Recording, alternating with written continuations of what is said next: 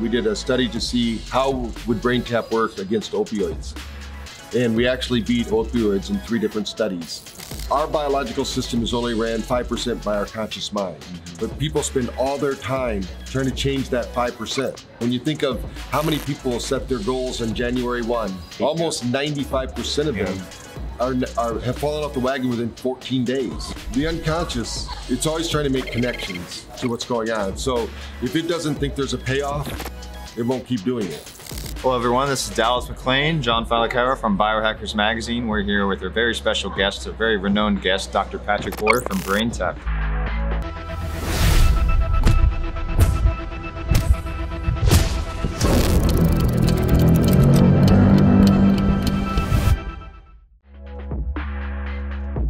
I wanted to talk a little bit, Patrick, because it's been a little bit of time since we had that interview, maybe a year or so ago, for the cover of Biohackers magazine, and I certainly learned a lot about the introductory phases of BrainTap and what you guys are doing.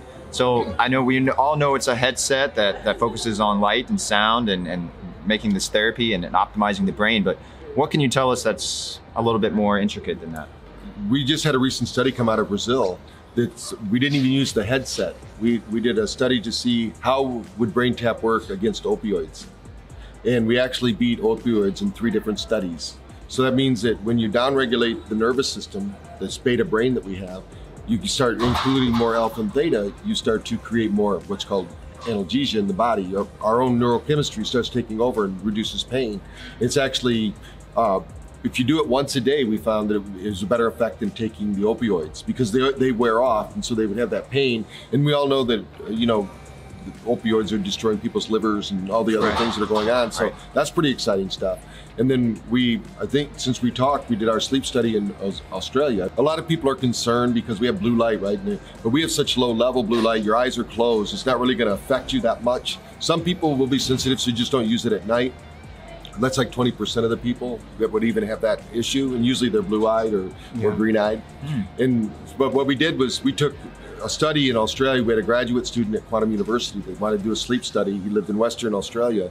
We went to the coal mines, and he worked for them already. He was a psychologist. So, and these guys would come into work pretty much drunk every day. You know, that's their style, unfortunately. so what we did was first we used our NeuroCheck technology to show them what drinking did for them.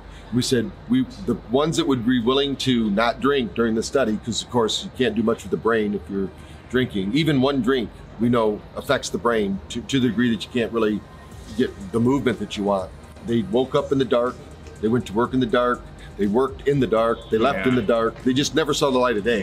So if they had a circadian rhythm problem, they were the ones. They let us set up our chairs right inside of the coal mine in their entryway. And every day they would come in, they would do a brain tap. So we'd get their brain engaged, get them, you know, focused. During lunch, they would do a brain tap before they ate their lunch. They would do one before they left the building. And we had a group that didn't do the brain tap with the headset. So we're always wanting to see what would happen if we didn't use the headset. Because, you know, we're in 120 countries now. Some countries we can't even ship the headset into because they have certain, like Peru, for instance, we're starting getting, it's more money in taxes and duties than the equipment costs. Okay, it's not because of regulation or whatsoever. We can ship it there, but if you got to pay, you know, $900 for a $600 headset, you know, you're not going to do it. So, but until we find a way to get through that, you know, I don't know what that would be. So what happened was the group that was using the headset in 3 weeks got a 70% sleep improvement. We actually got to present this to our government here, the National Institute of Health. They were blown away. And the group that used the app only got to that same level of improvement, but it took 6 weeks. But the main thing was their quality of life score, the way they felt, because these, I mean, what kind of life is that, really?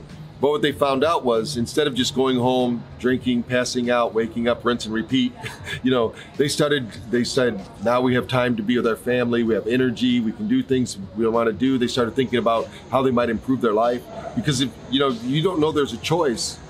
You know, a lot of people don't know that you have a choice to, literally, like we're here at the Biohacking Conference, you can biohack. Even though you work in the dark, you can use light therapy to keep your body regulating appropriately. So those are a couple of new studies. We're always doing studies, you know, things going on. So we have a lot of great things going on. The Seminole College, actually, since we talked, which did the golf study, They won the national championship again. Okay. The team we did. Again? But the thing that was really incredible was now they're having all their sports teams use it because the golf team had the highest GPA in the school. No way. So which I knew was going to happen. Their brain's going to work better. So whatever they're learning and thinking, they're sleeping better. They're going to perform better in the classroom. I do remember we spoke about this opioid study. You were just starting it at that time when you were on that podcast, and I was curious to see if any impact on the addiction was an issue or not. Have you got any feedback on that? We don't have the official reports yet. We just, from our science officer, he's one working with them. We just know the positive outcome. Okay. But they're going to publish it. Once we have that published, of course, we'll be sharing that with everybody.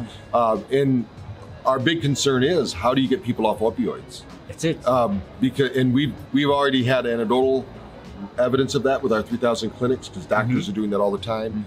Most people don't realize that medicine isn't supposed to be for life. No. Even the SSRIs, they're supposed to be for 28 days. Yeah. But what happens is people start taking that pill and they think it's a supplement. Yeah. You know, and it's not a supplement, it's actually doing damage. Yeah. And that's why when you look at a drug commercial, it takes 5 minutes to get through it for a 30-second commercial, because 5 minutes worth of damages to the body. So what we're talking about here is how can we do it without that? And the whole thing is with addiction, and that's my background actually. Yeah. I used to write the programs for DUIs for the state of Arizona. That, yeah. And so the whole thing is about when the brain's out of balance. We know that any of these pharmaceutical solutions, even though we might need them for short term, but the problem is nobody's telling them they're short term. They're easy to get on and hard to get off. And the whole thing is that the brain starts patterning. That's the neuroplasticity we're talking about. So I think that would need a longer study, but what we're finding is if they get on BrainTap, they're getting the result. The whole thing is, are you getting the physiological result? Are you getting, because we have opioid receptors in our brain, we're triggering those through the BrainTap experience. So the government, in America even, we have 2 insurance companies now that pay for BrainTap. We have what they call CPT codes, where doctors can now use it and prescribe it and get paid back from insurance companies. And the main reason, it started with a group called NORA, the Neuro Ophthalmology Research Association, because they were proving that, because they do a lot with concussions, they were proving that we were getting results. So they would make the claims to the insurance company they were getting these great results. They said, whatever you're doing is fine, we'll pay for it. So that's just going to keep improving. I mean, I think eventually we're going to find a lot of these biohacks being approved for insurance, because these actually get results. Right. You know, it's not like, I mean, they're approving surgeries that, one surgery that I read about, the guy's never had anybody live. And he did 7 surgeries. His life just, I go, why would you let this guy keep doing the surgery? It's like, so it's like they're experimenting on people instead of, you know, we experiment on ourselves. Yeah. There's a lot of recent talk about the serotonin reuptake inhibitors and stuff like that. I know you guys have probably seen it in the news and everything. How are you guys capitalizing on a lot of actual data coming out of that and bringing BrainTap into the alternative? Well, I would like to see more research on the reality, because when you're in a delta, you're going to create serotonin.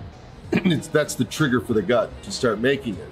And we should have a little bit of that all day long. So it's like almost like a drip that keeps going. Most people are in high delta all the time. That means high inflammation, maybe traumatic brain injury, was something like that. But I think, personally, my belief is they have too much serotonin. But it's not fresh. It's kind of like in the refrigerator, they got a quart of milk. SSRIs are like, you have a quart of milk in there, but instead of using that milk and putting another one in there, they just keep it in the refrigerator for longer periods of time, because they're holding it in the brain. The brain doesn't want the serotonin from yesterday. It wants the serotonin for this moment. Why is that? Because the molecule changes over time, or? Well, you change over time. Yeah. Think of your body more like a river than a pond. The difference is, a pond, you jump in, it's going to be the same water every day. A river, if we jump in today, it's different tomorrow. It looks like the same river, but it's different because every cell of your body is changing every 40 seconds. True. Based on motion. Yeah.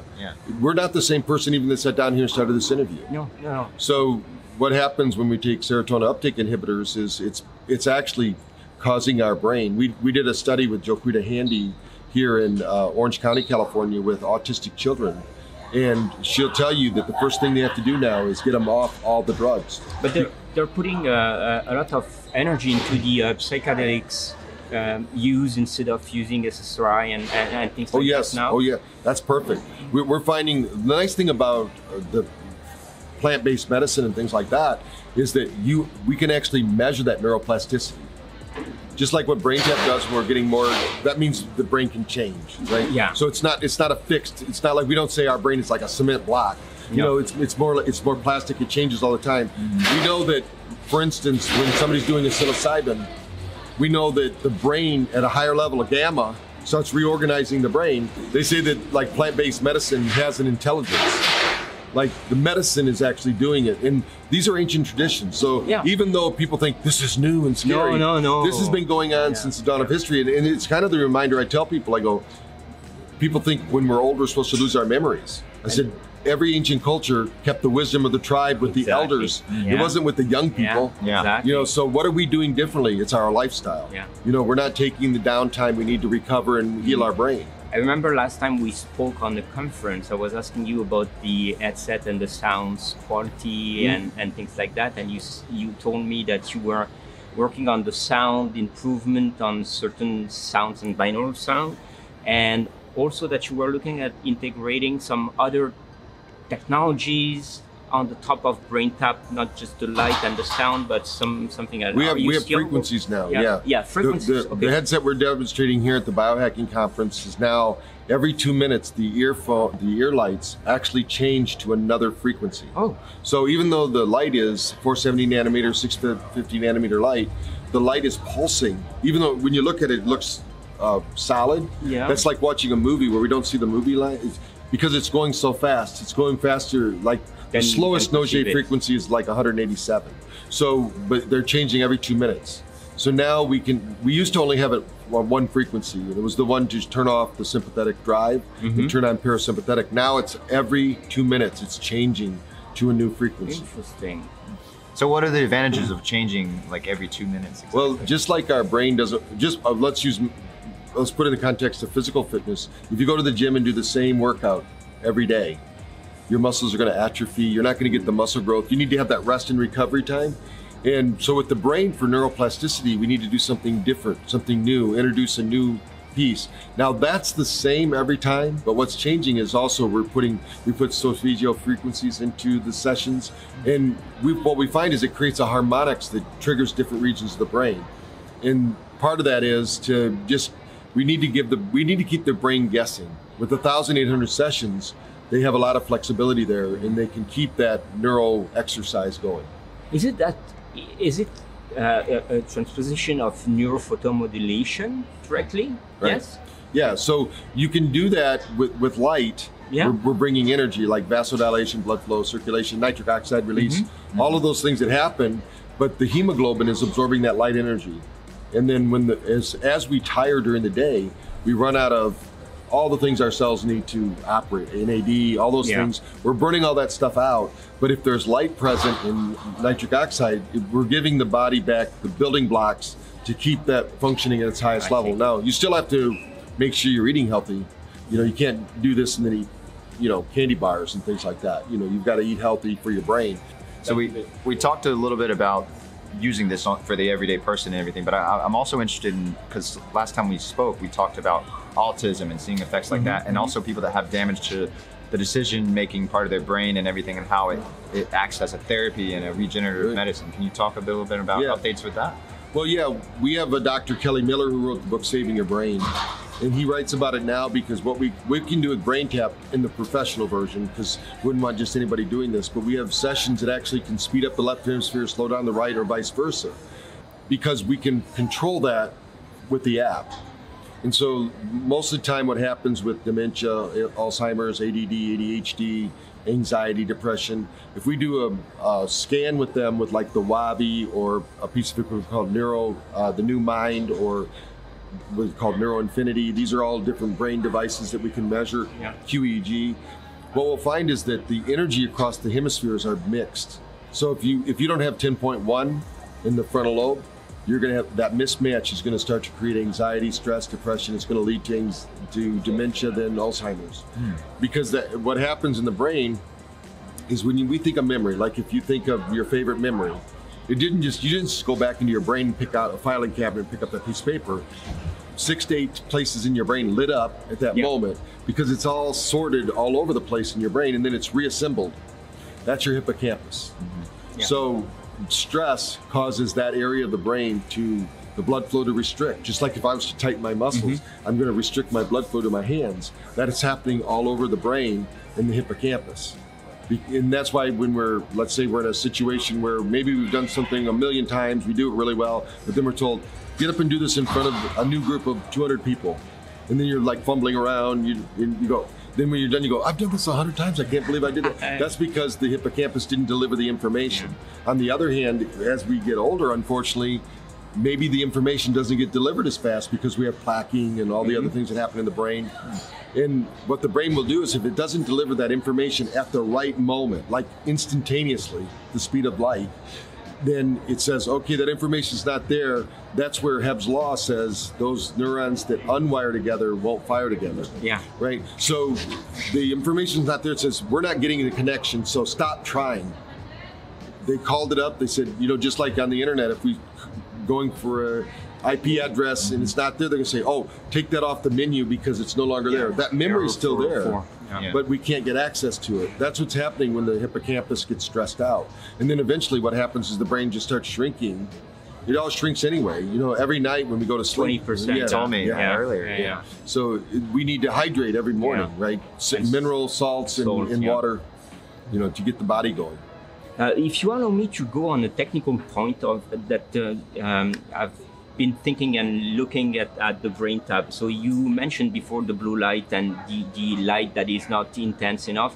And I was reading some studies that were saying that since our eyes are actually an extension of our brain outside of our skull, they need a certain amount of light that is quite high in terms of intensity to be stimulated when our eyes are closed.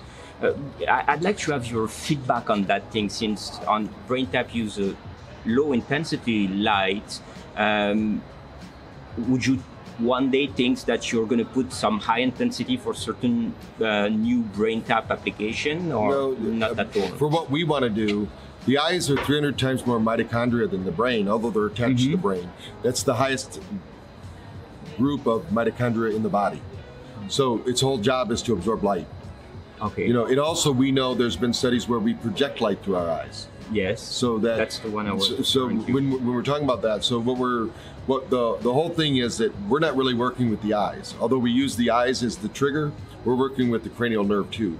So the brain's, we're just saying there's light over here, there's light over here, there's light over here, there's light over here, and the brain activates. The brain activates. It's more to get the brain exercising the nervous system. It's not about the eyes itself. It's more about how do we train the brain? How do we get brain fitness? And it's like going to the gym. We do all these different exercises because we want to tone our body. There's not just one thing we do. So the same thing's true with brain fitness. That's why we have what we call the neuroplasticity technology and, frequencies of light, the sound, and the vibration. Interesting. Okay. So we've talked a lot about how this affects the brain on different areas of neuroplasticity and consciously what we know, but what about people that are looking more at the effects of the unconscious level, right? Like our adaptive unconscious decision making and stuff like that.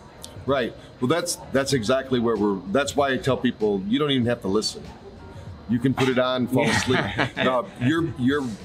Our biological system is only ran 5% by our conscious mind, but people spend all their time trying to change that 5%. And it's not going to make that big a difference. That's why, when you think of how many people set their goals on January 1.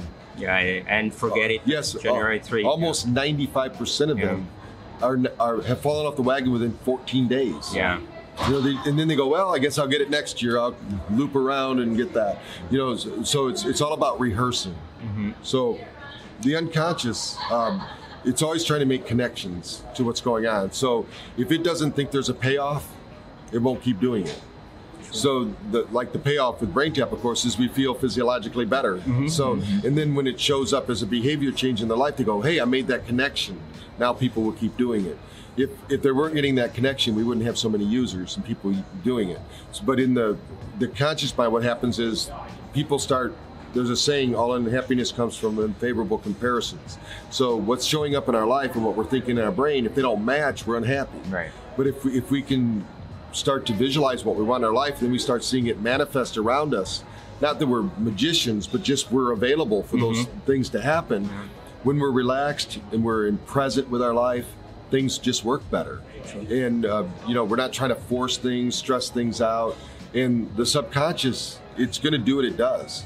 And if we're always overdriving it because of our conscious mind, we put it into that fight or flight. Because it wants to know sequence. It wants to know, you know, why are we doing this? And, you know, there's a saying, Dennis Waitley said in his book, Seeds of Greatness, he said, first the subconscious is like a robot. We build the robot, now the robot's building us. You know, that reminds me of our artificial intelligence. Yes, yes.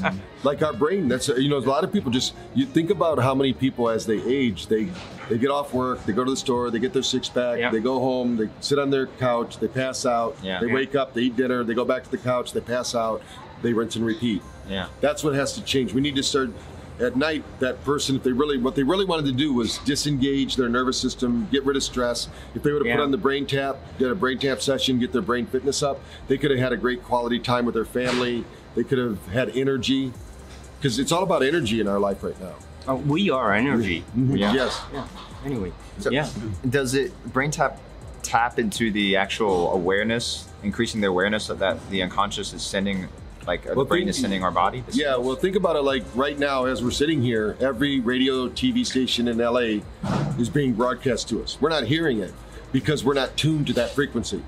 So if we want to tune to the frequency of health, we've got to change our brain frequency.